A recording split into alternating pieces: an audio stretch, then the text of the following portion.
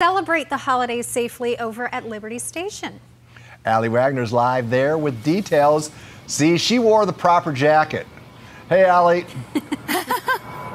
Well, my gosh, I didn't realize it was going to be misting. I blame Mark Mathis that I didn't know that. He's got to give me the heads up. But we are down here. Hold on. Got a plane going overhead.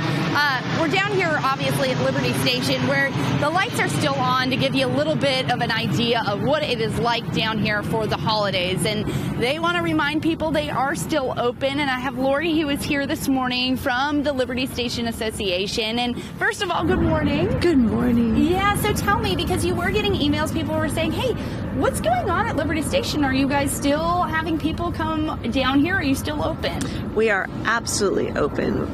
Most of our restaurants are open for takeout.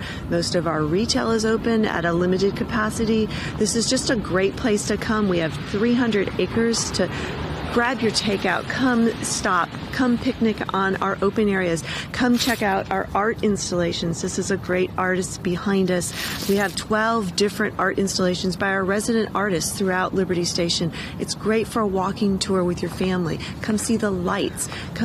Just come and be socially distanced from your other areas, but feel free to come and feel comfortable.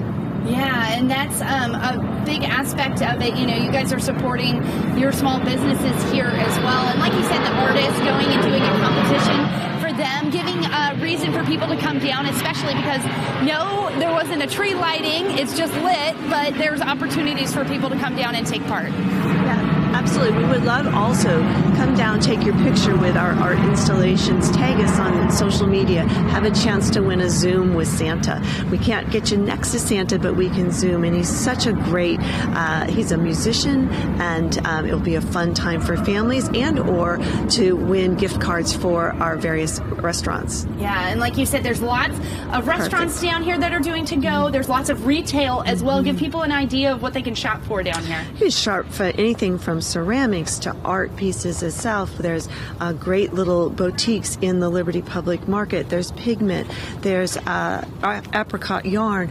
All kinds of retails throughout Liberty Station. Okay, there you have it. So, hey, they are open. They are encouraging you to come down, spend your holiday down here. Of course, bring your mask, but lots of area to spread out, keep socially distanced, but still support the small businesses down here. So for now, guys, we'll send it back over to you.